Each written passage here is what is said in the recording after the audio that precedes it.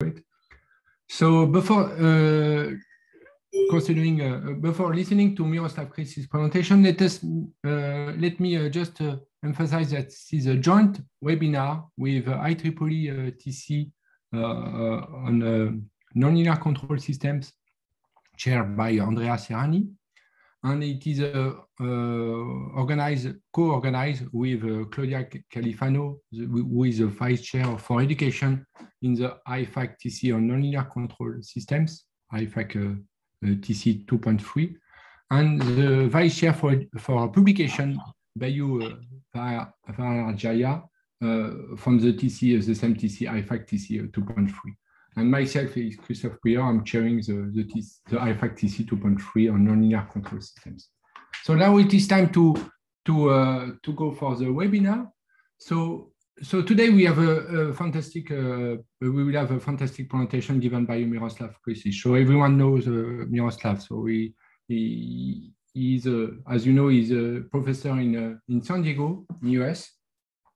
And so here is a short bio sketch. So I'm sorry, Miroslav, I should shorten your list of all your skills and all your expertise in control theory and applications. And let me just emphasize that Miroslav has written many books on nonlinear control system, adaptive systems, stochastic system, extreme seeking as well. And he is recipient of many awards and many prizes for IEEE and also for IFAC. So for IEEE, you can see on this slide that he got some prize from the Control System Society, and for the IFAC part, he got many prizes, including the IFAC Nonlinear Control System Award given by this TC 2.3, and very recently, last month ago, the IFAC Distributed Parameter System Award, that is a different TC award. So he's a fellow of many universities, many societies, including IEEE and IFAC. And Miroslav is also serving in many editorial boards, and he is spending so much time for our community. So Miroslav is a great help for our community, of course, in control theory and control applications, in particular as editor of system and controllators. So I would like to thank you, Miroslav, for all your work you are doing for the community and for the society with respect to control theory and control applications in the large. So today, Miroslav, you suggested this title, so you will talk about inverse optimal self-control. So maybe I can stop sharing my screen, and after your presentation, I will take again the floor to present you the next webinar in 1 month. Okay, so except if you have any question, I can stop sharing my screen if I find the button, yeah, here. And now, Miroslav, if you agree, you can share yours. Thank you so much, Christophe. I want to thank both you and Andrea Serrani for giving me the honor to present in this webinar series. And I want to thank everyone who has dialed in for this lecture. Give me just a second as I get organized with this window. Okay, I would like to see both some of the audience and the entirety of my slides, and I do now. So I want to apologize in advance for any possible coughing down the line. I'm just getting over COVID. It's not in Germany, Bayreuth, that I picked it up. It was at a conference after that in New York. This topic, I chose a topic that is basically entirely my single-authored work, and I want to share this with you today. The bottom line of what I want to tell has two components. One is that it's purely curiosity-driven by the question of whether safety filters could be ensuring not just safety, but some form of optimality of safety. And the other aspect is very much utility driven. In other words, I want to show you safety filter designs that are entire families that go much beyond the quadratic programming-based single formula safety filters that have been around for some 8-9 years now. So I've followed the development of CBF based safety control from the beginning with great fascination, and but from the sidelines. And I've been noticing its relation with my work on control Lyapunov functions, including ISS CLFs, stochastic CLFs, adaptive CLFs, which dates back to the 1990s. And I've been eager to jump into the fray. And once this field became big enough that neglecting the opportunity to say something to it felt unacceptable to me, I finally put in the time to develop these thoughts finally. As far as my awareness of the work is concerned, what I would call the Big Bang in the field is this conference paper. In reality, there was prior work by Frank Allgauer and his co-authors. But it is this presentation where I learned first about these concepts, and I was sitting in the first row of Aaron Ames's presentation and noticing many things that spawned so many questions. I would say the contributions that I saw there were first that, so this is maybe not a contribution, but a very important observation shared with others, that constraints on the states can be formulated through system outputs. Another important thing presented was that the control barrier functions can be related to the prior work on control Lyapunov functions and the control designs based on control Lyapunov functions. I also saw a connection, not emphasized there, with a tool that dated back several decades, namely the tool of parameter projection in adaptive control, which is also safety driven, but it's the least safe of all possible tools, most liveness oriented, if you wish. It tolerates the progression all the way to the safety boundary, and then only at that point, in a discontinuous fashion, projects the vector field to the tangent of the safety boundary. So that's one line of things I noticed in that talk, and the other line was this quadratic programming, namely the minimum norm control, which, this is the most important thing, was in the form of LGH, where G is the input vector field, H is the CBF. So how do you not see the relation with LGV controllers? Let me remind you what the LGV controllers are. The proper sufficiently full development of LGV controllers begins in this book by Sepalko, Yankovic, and Kokotovic, Constructive Nonlinear Control from 1997. So CLF-based controllers are introduced, which produce inverse optimality, thanks to the fact of being of the LGV form, namely having LGV as a factor appearing in those control laws. I was fascinated back then with that. So you see, in 1997, I immediately worked on versions of those controllers for systems with disturbances, finding disturbances, where prior to that, the focus was only on achieving input to state stability relative to the disturbance, but one can achieve also inverse optimality in the sense of a differential game, a two-player game between the disturbance and the input. Namely, one can solve explicitly nonlinear H-infinity control problems, which had not been done before, because one runs into Isaac's PDE equations. So this was my first venture into this in as published in 1998.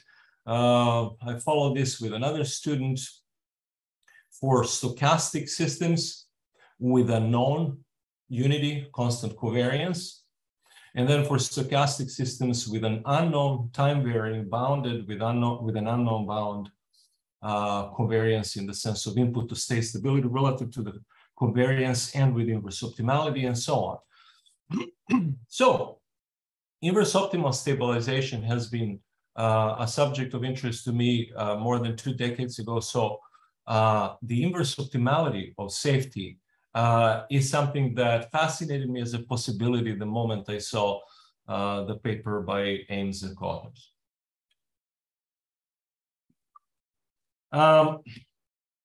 This has been one interest of mine in what is now called safety. There's another one that I didn't even know that I was working on safety, but it appears that I was. The safety for high relative degree barrier functions. So there is this paper from 2006 with Matt Bement from the Los Alamos National Laboratory on what was called at that time non-overshooting control. For engineers, you don't want an overshoot because, for example, in machining, you could damage the workpiece through overshoot. For various vehicles, you can have collisions, you can have crashes of low-flying aircraft with undershoots, and so on. So our focus was on maintaining the system output strictly below or above a certain reference function.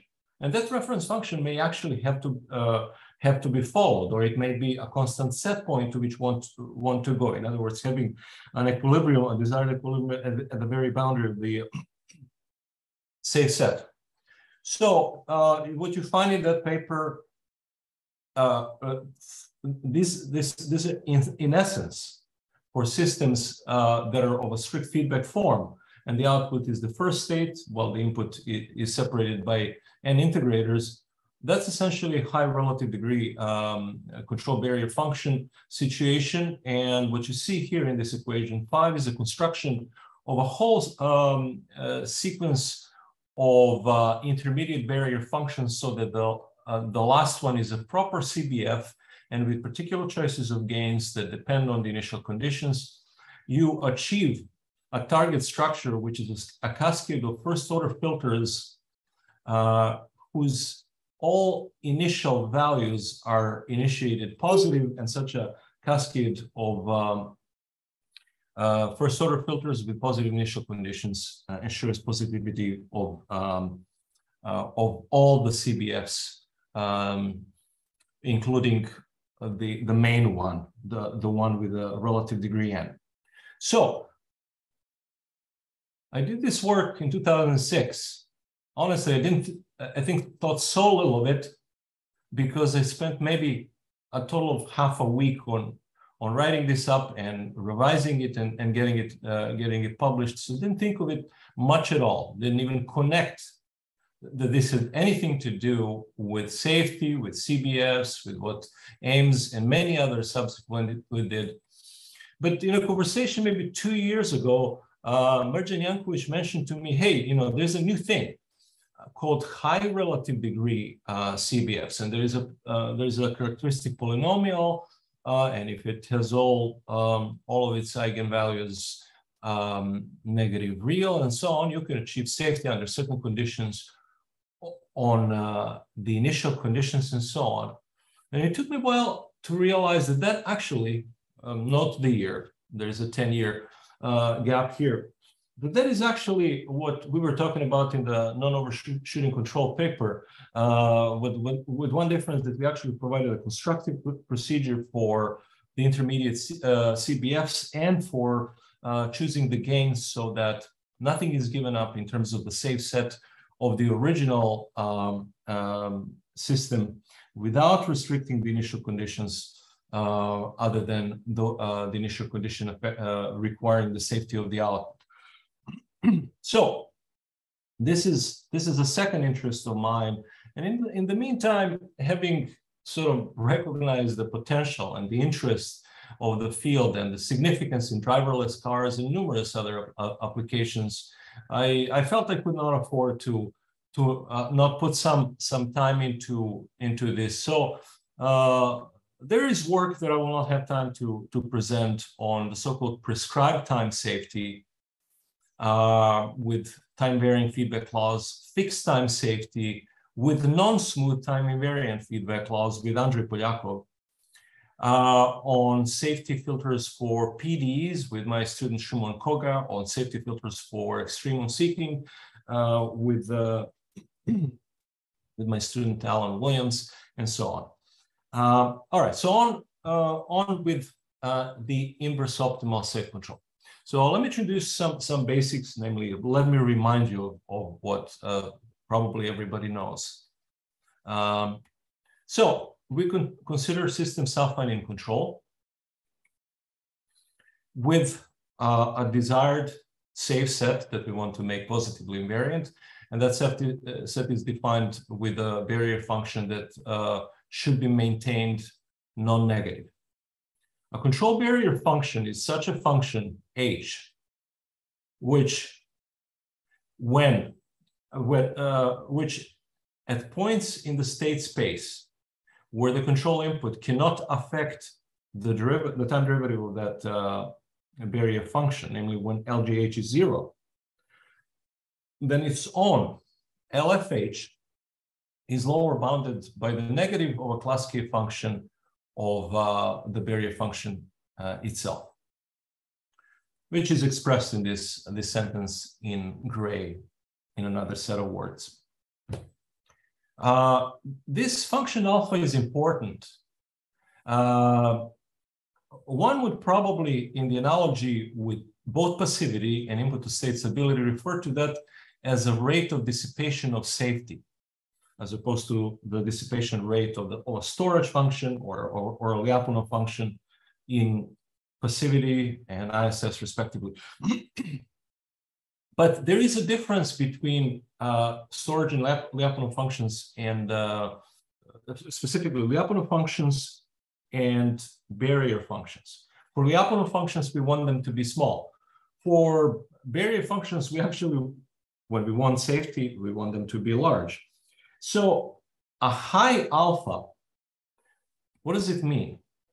High alpha actually means the permissiveness, namely allowing the trajectory to approach the barrier rapidly. So sort of the opposite of in being an excess of safety on the system. So I might call it a permissiveness rate.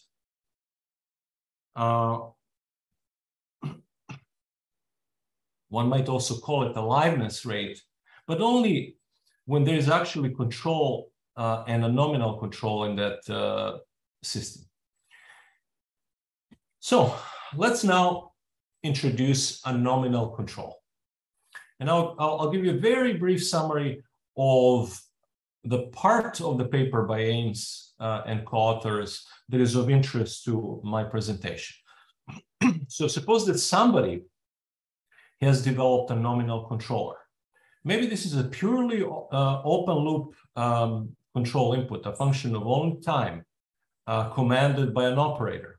Or maybe it's a feedback design that has been produced for stabilization, a function of X. Or maybe it's a tracking feedback law, so it's a function of both X and time. So that's why I suppress the argument. It could be various things. Let's just call it U0. So what is a safety filter? I'm packaging things as economically as I can for the sake of presentation here. You will not find this expression exactly in any other papers, and including Ames's paper. So what is a safety filter? A safety filter is an addition to the nominal control, which possibly overrides to some partial degree the nominal control input U0. And it is given by this formula. It has LGH as a factor. It has this expression, maximum between 0 and something else, which means that it's an either 0 or a positive. It can never be negative expression, and it has a division by LGH. And I will not get into the discussion of what notation I'm using that precludes actually ever a division by 0. So what is omega? This omega is the key. That's the only thing not defined by the model. So this omega is a sum of the LFH in the presence of the nominal control and this permissiveness function. How does one understand that? I will attempt to explain it to you in intuitive terms by giving it a name in English. Maybe not a super successful and clear name, but the best thing I can think of. So I would call this the margin of the safety loss rate below allowed, meaning below the allowed safety loss rate. I'm referring to alpha in this case as the allowed safety loss rate, as opposed to the permissiveness rate, because now I actually have a control design that I'm pursuing. So I'm selecting as a design parameter an allowed safety loss rate, a rate of approach to the safety boundary that I as a designer want to permit. So that is the QP safety filter design. But in what sense QP? What is optimal here? Here's what is optimal. Safety is ensured, namely this feedback that you see here guarantees that H dot is lower bounded by minus alpha, which implies that H is non-negative. But it does so in a way that ensures a minimal deviation of U from the nominal U0 at that instant or at that point in the state space. And as the authors from that group acknowledge in some publications with the word myopically or nearsightedly. In other words, sure, it's the minimal deviation I can get away with right now, but there may be a price in the future of deviating much more greatly, namely having to pay a high price later for being greedy now, for not being strategic and planning for the entire long or infinite time interval over which I want to maintain not only safety, but also the closeness of the input to the nominal input U0. So this could look very abstract and complicated. Let's illustrate it with an example. I will choose the simplest example that illustrates something, and that's the simplest system in the world, so to speak. Just a single integrator. First order, linear. What is the safe set? I will pursue the safety in the left half of the real line. In other words, I want my state to be negative and never cross 0. So plugging all of this into the formula, one gets the QP override feedback in this form, the maximum between 0 and U0 plus X. You remember this from the denominator right here. And LGH is just -1. So that's the simple QP override. Now, what is the overall control? Well, the overall control is the nominal control plus the QP override. When you add those two things together, you get a simple feedback, which is the minimum, namely the lesser of the nominal control U naught and minus X, which is the control that keeps X from overshooting X equals 0. And that is a simple control that is myopically focused on the present performance. So let me now introduce inverse optimal safety through a chain of 3 ideas, 3 generalizations, from the simplest to the most complicated. So, motivated by inverse optimal stabilization, it doesn't take, at least somebody who has spent years on that subject back in the 90s, it doesn't take it doesn't take much of a dilemma how to formulate, how to pursue inverse optimality.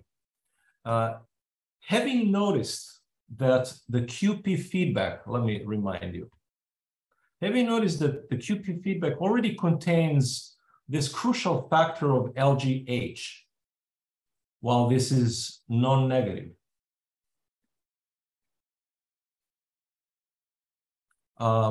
The idea of inverse optimality can be introduced by replacing the unity addition of the QP override by an addition with a gain that is no smaller than 2.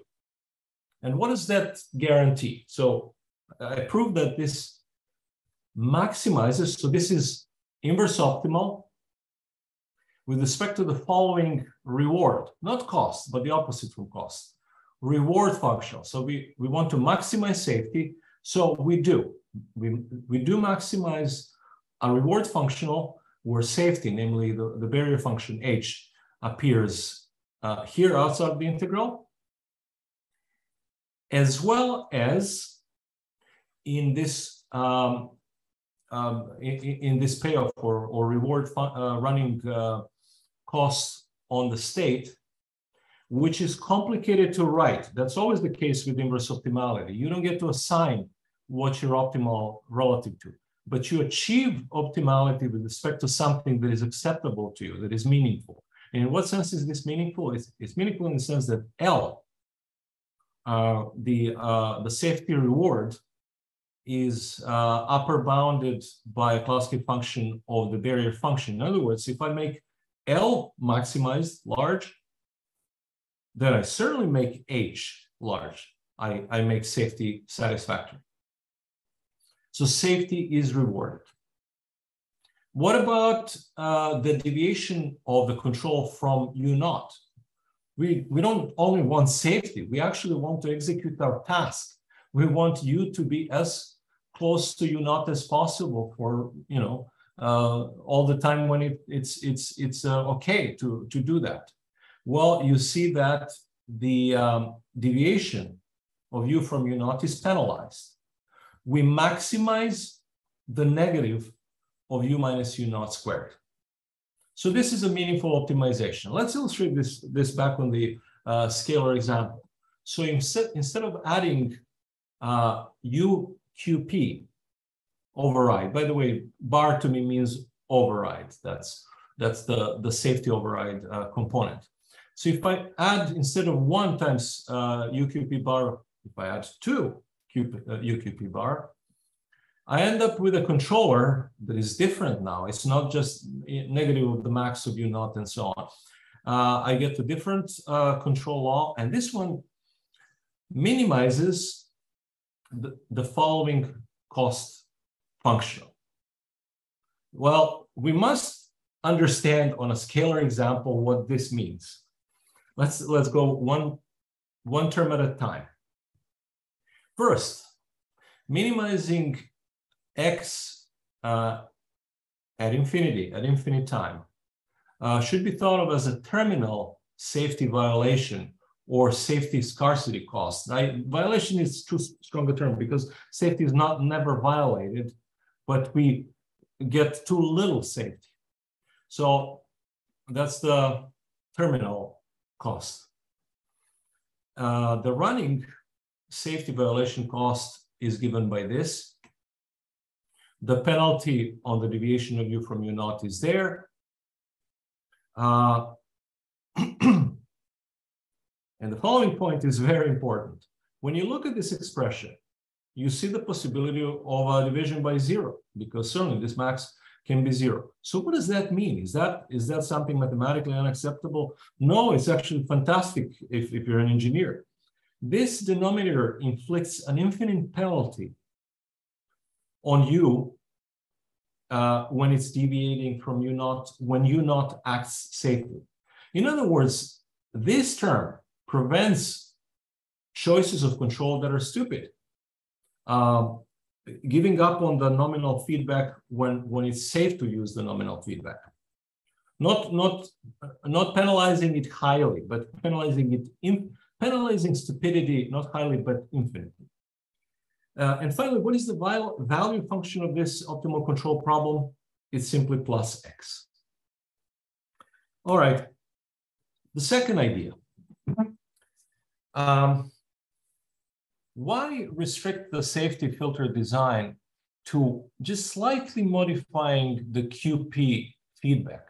I mean, I've done very little. I've taken QP, just applied a gain to it. Let me remind you of what we're talking about. So this is the QP override feedback. It's in the form of LGH times some non-negative expression. Why does this non-negative expression have to be exactly like this? From inverse optimal stabilization, we know that we can design stabilizing LGV controllers, which are linear in LGV, but multiplied by very general negative definite matrices. So this introduces the following non-QP generalization of the notion of safety filters.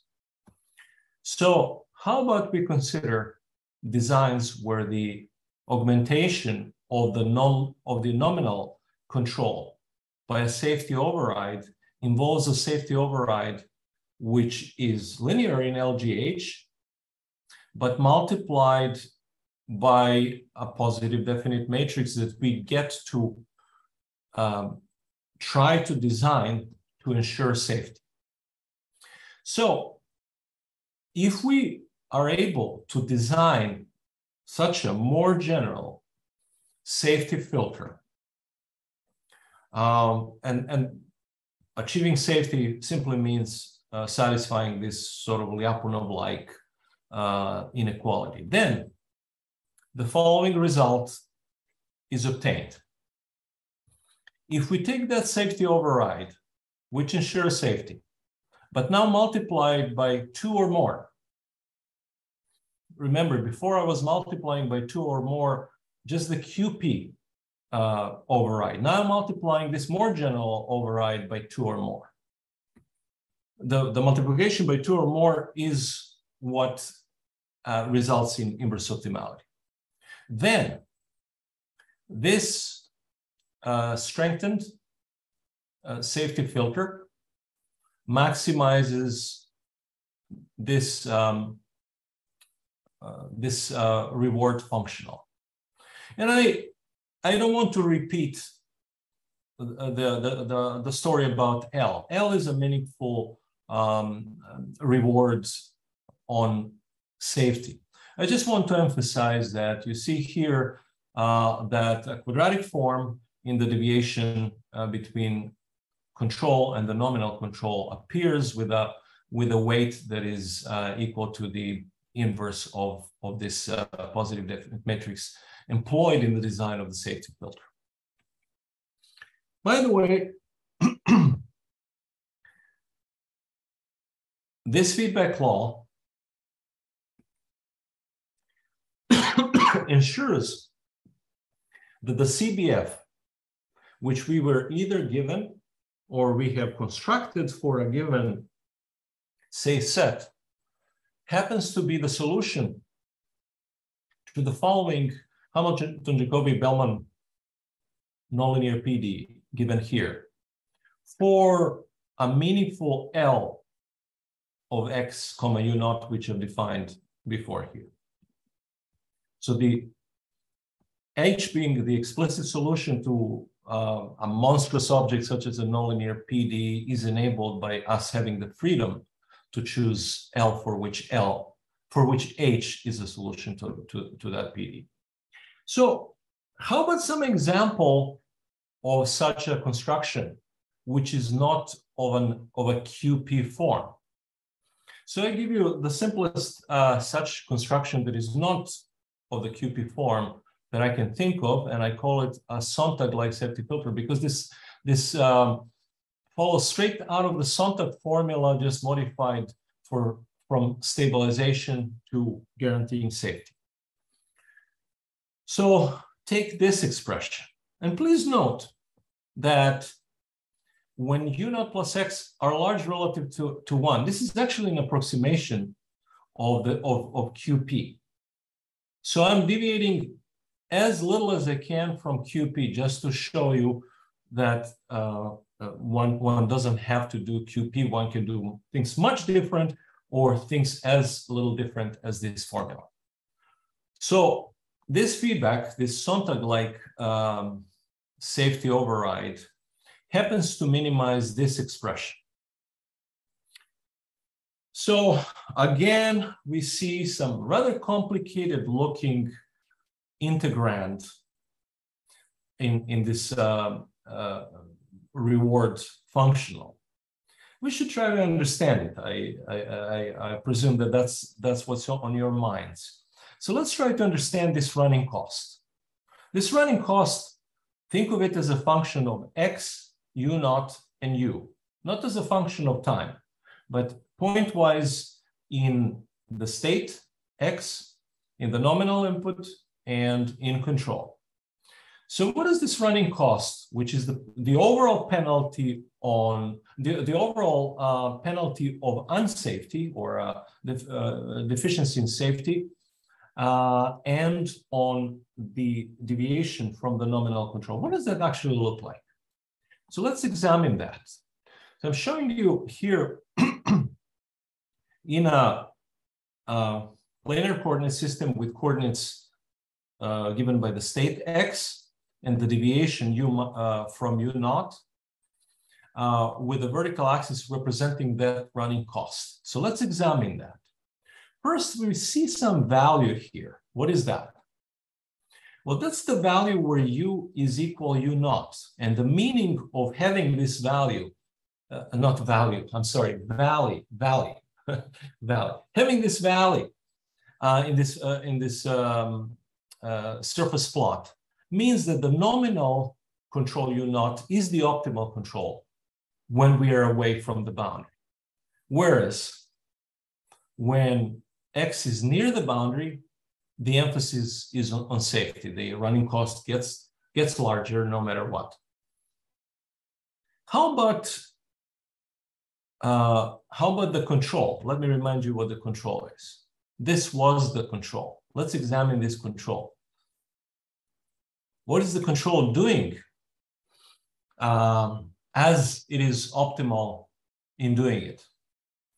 So I'm showing you here a coordinate system in which x is on one axis in the horizontal plane, u naught is on the other axis, and on the vertical axis is the actual control. So what do we see here? We see here that when x is far from the boundary, the actual control u grows linearly with a unity slope relative to u naught. In other words, it executes the nominal control. However, when we are close with x to the boundary, then this override kicks in, and you see this bending of the control, and basically u naught is not executed, but something different. When U naught is highly positive, in other words, when the control is pushing insistently towards violating the boundary, it is ignored even for fairly remote values of X from the boundary.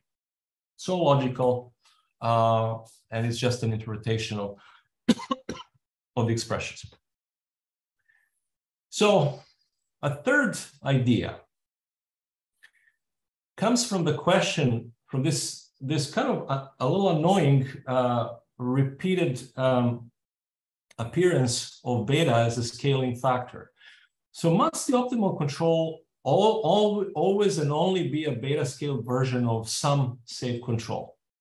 So let me remind you this. Must it always be, in particular, linear in LGH? And must the cost on the control deviation from the nominal control be quadratic? Must it be like this? I mean, can we free ourselves of what we've been kind of coded to think about from learning LQR? Can we go beyond that? And that's what I pursue here. The answer is yes. And here's a fully general inverse optimal safety filter design with a non-quadratic cost on the control deviation. So remember from the previous section, the so-called idea 2, that I was hypothesizing the possibility of designing a safety filter of the form R inverse times LGH, namely linear in LGH. But suppose now that we can design a safety ensuring feedback that is non-linearly dependent on LGH. And what do I mean by non-linearly dependent? I mean in the form where there is a class K infinity function gamma appearing here in this form. So this gamma could be quadratic, it could be exponential, it could be various things. Suppose that we know how to design such broader families of controllers, and I'll show you one example in a second. Then a control law that is inverse optimal is given in this form. It's given by replacing gamma by its derivative, but that's not the only thing. It's also multiplying the derivative by the argument of the derivative. Notice that there's a second power in the denominator here, whereas it's only a first power in here. So it's not a trivial, just take a derivative type of modification. That is inverse optimal in the sense of maximizing this safety rewarding functional with a penalty on the control deviation that is given by this expression, where emphasis in red L gamma. Gamma is this class K infinity function in the original safety design.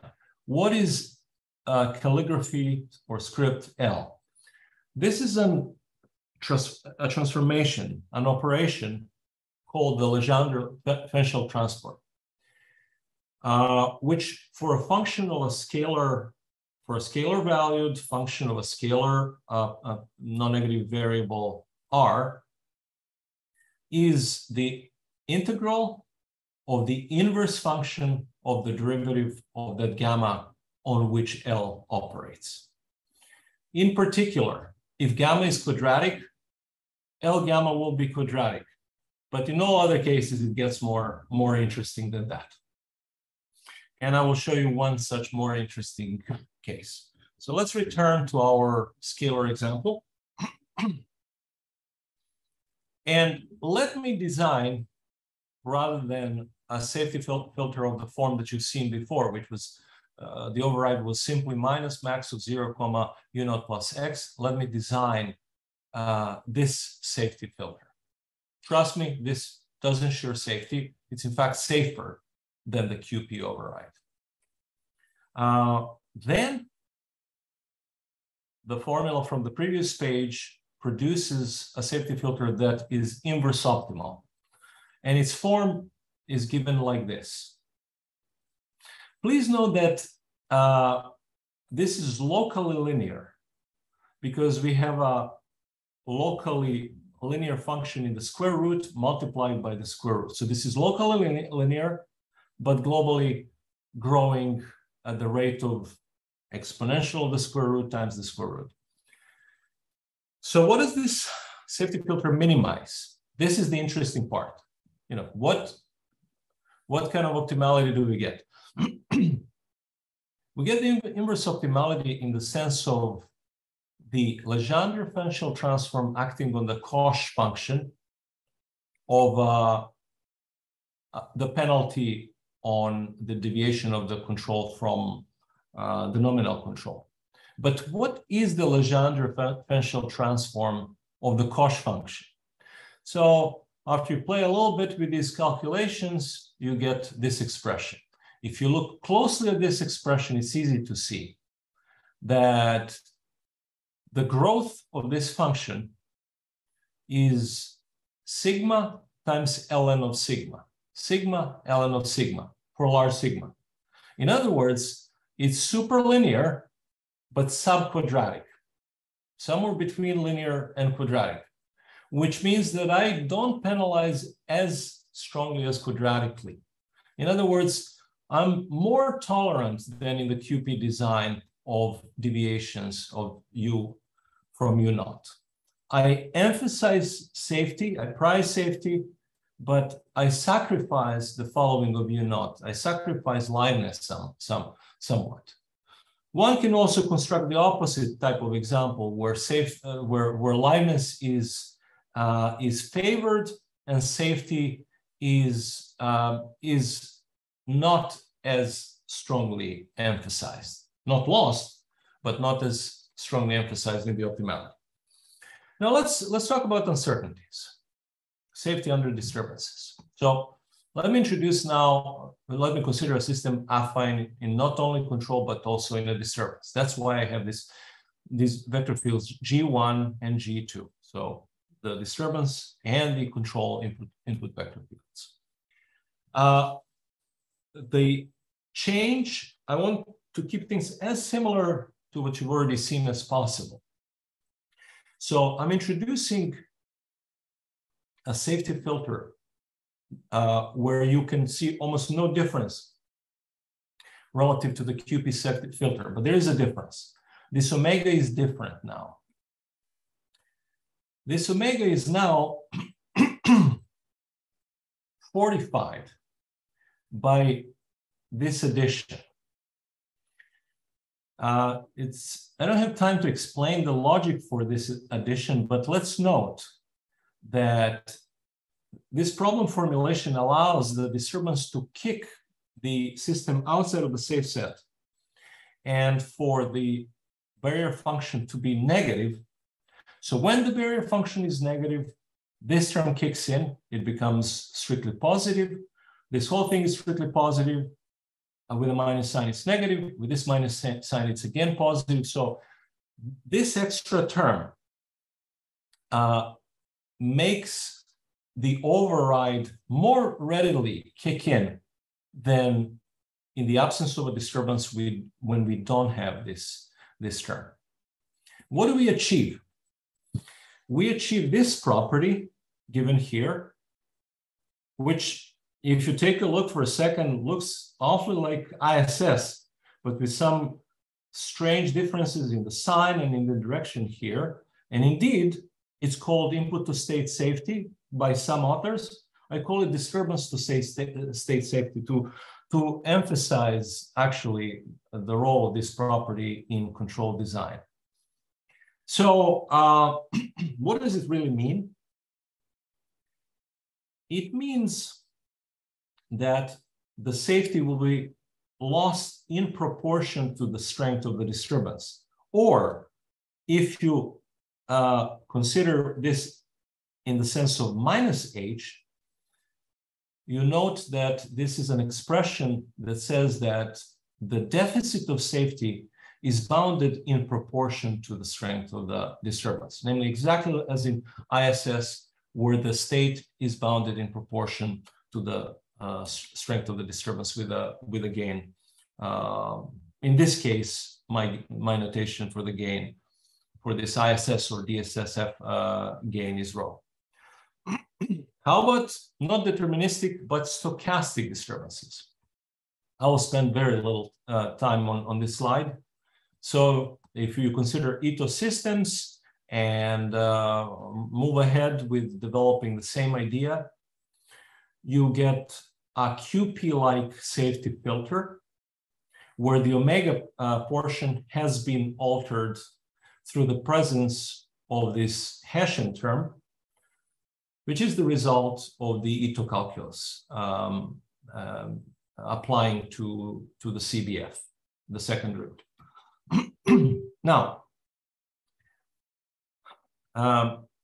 just as I pursued various extensions to the notion, various extensions beyond the QP safety for the notion of safety in the absence of disturbances, deterministic or stochastic, those extensions can be pursued both for deterministic disturbances and stochastic disturbances. You can imagine now going into quite a few generalizations, and I will show you only one. The most complicated one, and maybe the most interesting one in the sense of what I have not shown you yet. And that'll be the case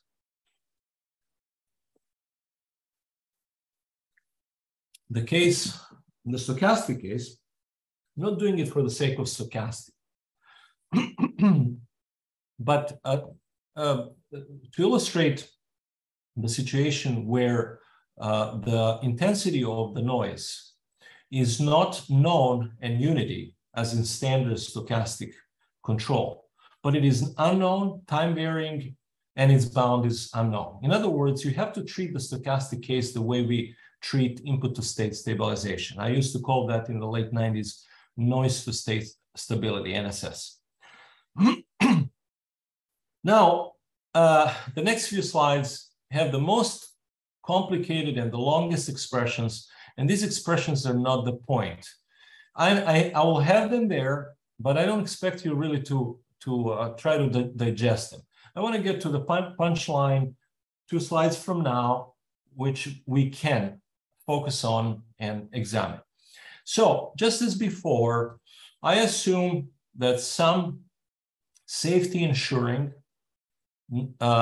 override control can be designed for a certain system. And when I say safety ensuring for the stochastic system, I mean ensuring safety in the mean. And then under that assumption, I claim that there exists another control law, which is inverse optimal. And that's what I want us to examine for a second. This reward functional. So see that this reward functional now includes penalties, both on the control deviation from the nominal control and on the intensity of the noise. So these 2 inputs, the noise and our control designer playing a zero-sum differential game, the noise is trying to minimize safety at the least effort to employ. So it doesn't want to work too hard. It wants to harm you, but with little effort for itself, while you're designing a controller as before, trying to maximize safety with a minimum deviation from U naught. The proof of this also produces a worst case feedback for the disturbance. Those of you, I mean, the majority of you who are nonlinear control designers and who work on ISS wonder if beyond the optimality, ISS of some sort is ensured, because optimality does not guarantee safety. Optimality and safety are different things. So the answer is positive. We can ensure noise to say safety in this form, which should remind you of Sontag's Lyapunov characterization of ISS from his first paper. And once I convince you that this form of noise to state safety is guaranteed, you may likely ask, and how about the integral noise to state safety? And the answer is yes. The integral noise to state safety is also guaranteed in the mean. What does this expression mean? It means that this portion, which in the absence of noise would be kept non-negative, may become negative, but only in proportion to the intensity of the disturbance in an integral in time sense. So I've prepared slides that, could go on for another 15, 20 minutes. I will not do that to you. The most important among them is an extension to PDs. Maybe I can use a couple of minutes just to give you an idea of what it means to pursue safety for PDs. So, and this is joint work with my former student, Shuman Kogak, who is here with us. This diagram that you see here is a sketch of what's happening in additive manufacturing or in 3D printing by laser sintering. I'm not talking about the robotics aspects of 3D printing. I'm talking about the metallurgical aspects of 3D printing, the phase change between solid and liquid and solid. We have a PD system with a moving boundary between the liquid and the solid. The idealized notion of the control of that is that we apply heat flux, but as engineers, we know that we cannot apply heat flux. We apply some heater whose input is the voltage. So we have some dynamics between the voltage input and the heat flux. What is the safety that is demanded in this problem?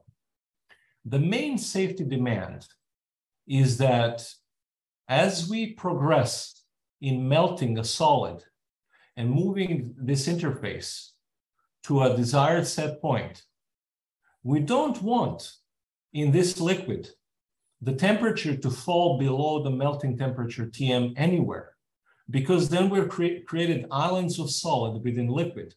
The model no longer holds, so mathematically and in an engineering sense, everything is lost. So safety is now an infinite dimensional concept. At each point X in this one-dimensional domain, we want to keep the temperature above the melting temperature. And in addition, we want to avoid the overshoot of S beyond the set point, because 3D printing amounts to melting, for example, only up to a specific depth. And from that point on, the story gets complicated, and I will spare you the details. I will just want to give you a hint that there is a barrier function, which is not a vector of barrier functions, but a function of barrier functions, a continuum parameterized by the spatial variable x. Fortunately, those CBFs, those infinitely many CBFs, represent the zero dynamics. So one is not designing directly for those infinitely many CBFs. There is a CBF that models the objective of not overshooting. This total energy deficit is a surrogate for that. There's a CBF that requires that the heat flux never goes negative, because by a particular theorem for parabolic PDs, the so-called maximum principle, not Puntiagin's, a totally different maximum principle, the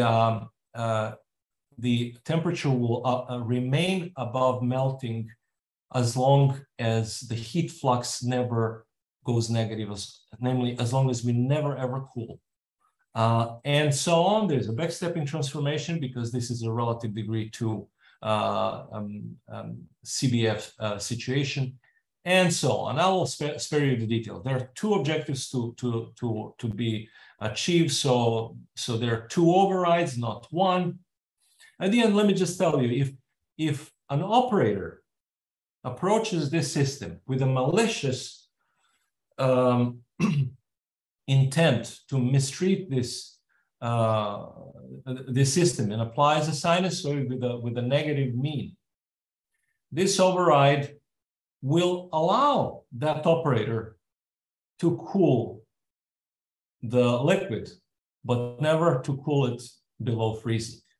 And how it does it is shown here with this voltage input, which alternates between three possibilities: the override for preventing the overshoot, the override for preventing the cooling input, and following the operator's input in between. So with that, let me skip these other slides, and thank you so much for your attention. So thanks a lot, Miroslav, for this great presentation. So congratulations. It was very, very fantastic, very inspiring. I like it so much. I hope that you are good, and I'm sorry to see how COVID affected you. But anyway, you succeed to give a great presentation. So thanks a lot, Miroslav. You were able to find the energy for that. Thanks a lot. So we have many questions. Maybe we can take them in the order. So the first one is one from what about how can we know the minimal control effort required for a system to track a desired trajectory? So it is related to your U0 controller, I guess. I think I don't have an answer to this. I don't know the minimal control for tracking the desired trajectory. Okay. Go on. It's still an open question. So, and second one is your question from Umar. Yeah, he was to compare with other techniques, including Hamilton-Jacobi reversibility analysis techniques. So I'm not familiar with this technique. Do you know? I would not be making comparison between methods that formulate different assumptions, that have very different computational demands, that have very different analytical nature, and so on. I mean, look, this is not a competition. We're not seeking winners here. Here's one set of possibilities, and maybe this is an opportunity for me to be candid and clear because I was rushing. That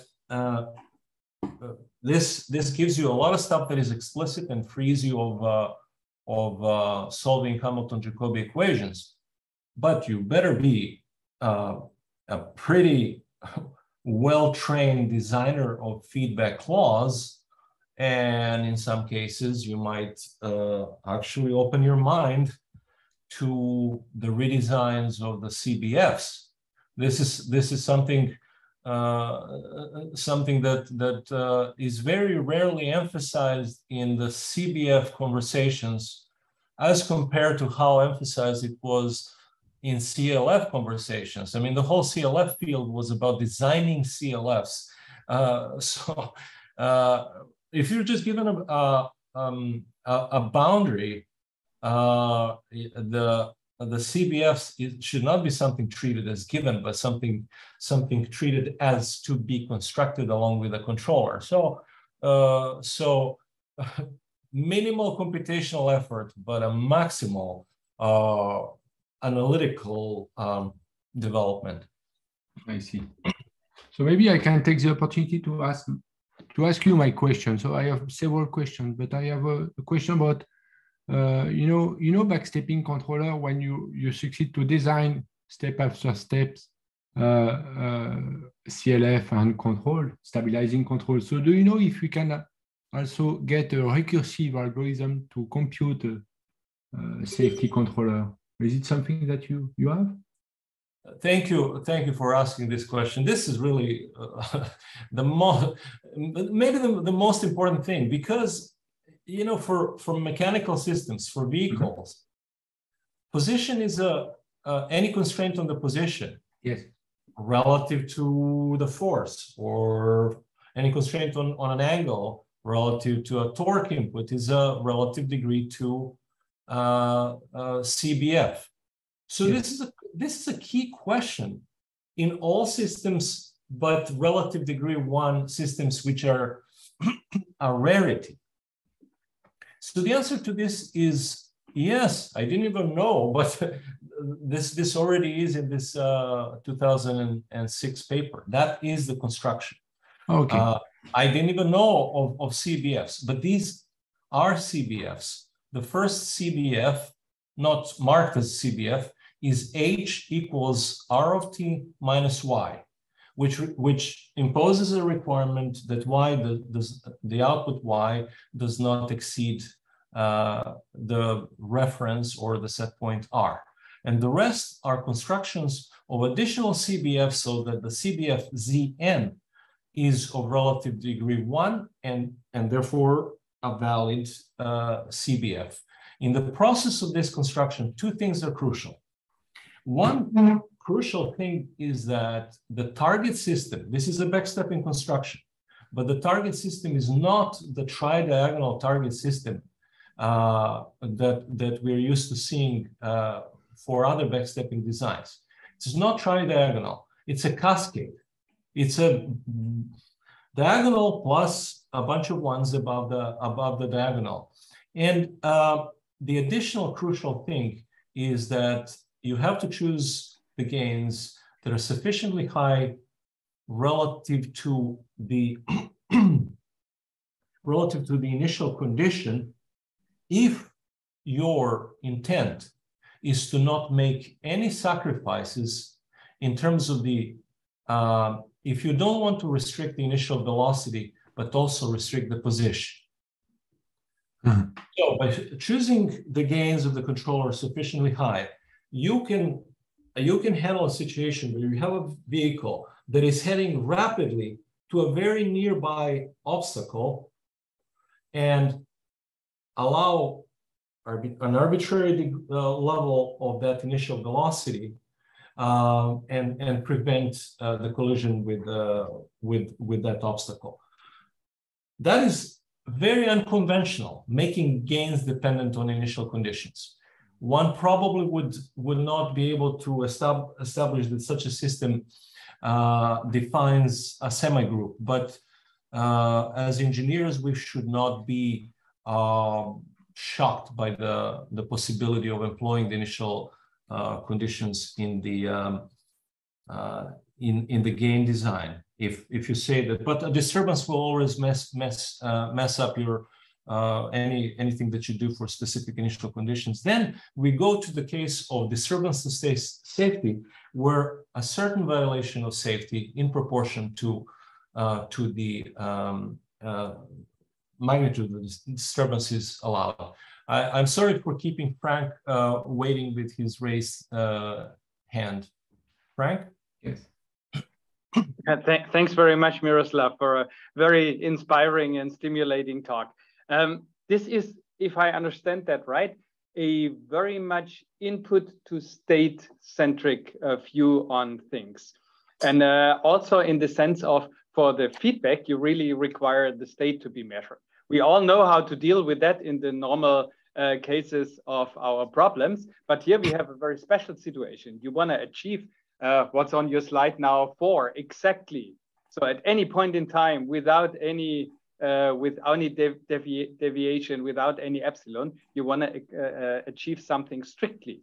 Can you comment on whether this is at all an approach that can go in direction of an output feedback scheme involving some observer or anything like that?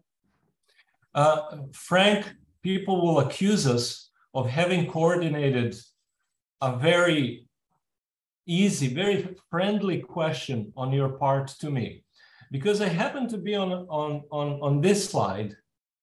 And if you flip to page 4 of this paper, there is actually an output feedback safety design. So here's what happens when we have to use an observer. The initial condition of that observer will be arbitrarily far from the actual unmeasured state. The observer will be convergent, but it may have a large transient, and that observer error state will act as a disturbance.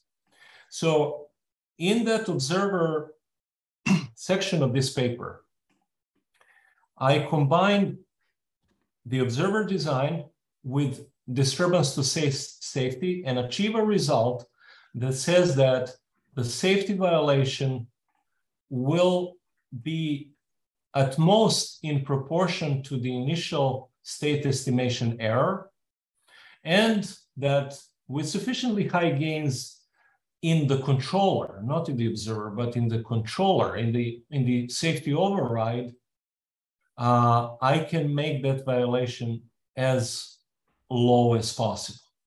Of course, I'm not talking about control saturation in any of that, because there are prices in terms of the magnitude of gains that will translate into a large control for a minimal sacrifice in safety. But that is already initiated, but I have not done anything beyond it, even though I should.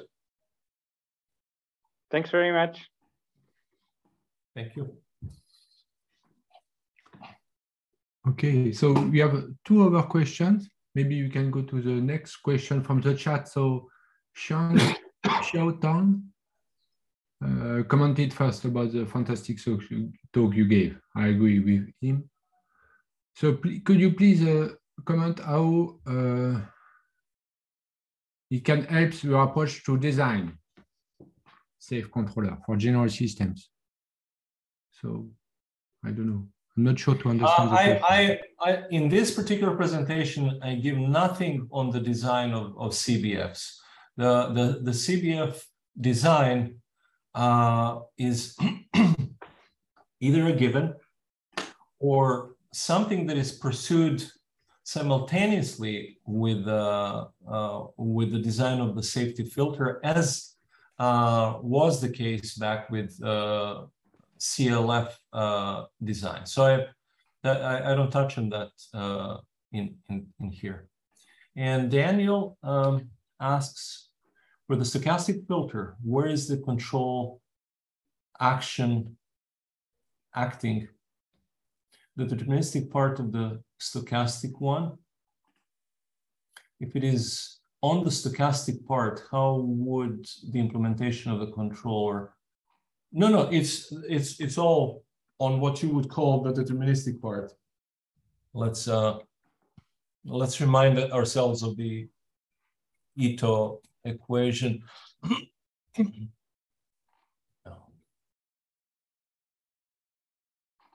Yeah, so here we go. This is a system affine in control as one input, and in this differential of the Brownian motion, namely white noise input with an incremental covariance. So the control acts here. That I think you're referring to that as the deterministic part. We have no access on this. This is the adversary. This is the adversary that is trying to destroy safety, but is being kind of cheap and acting to minimize the cost to itself while destroying our safety, and that's its best strategy. Thanks a lot. So is there any other question? No? Okay. So let me thanks again, Miroslav, for the great lecture, and thanks a lot, Miroslav, for the great presentation. Great. Congratulations for this fantastic work. So thank you so much. Yeah.